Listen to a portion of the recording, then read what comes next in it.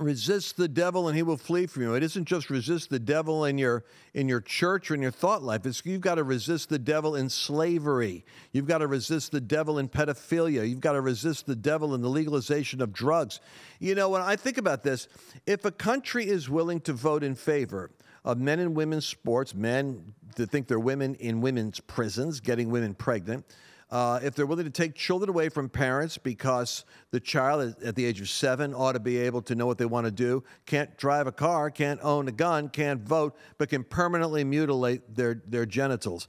If you can have rational arguments from legislators in California this week, this month, voting on legalizing sex between homosexual men and 14-year-old boys because they no longer want to be prosecuted for going after 14-year-olds, they probably would come against you for preaching against it as well. I would think that the moment is coming very quickly, as in Canada, where certain parts of the Bible are labeled as hate speech for saying what you say.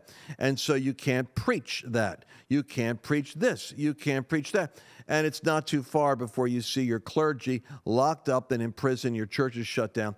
And I do believe that's the plan. Oh boy, subscribe right now.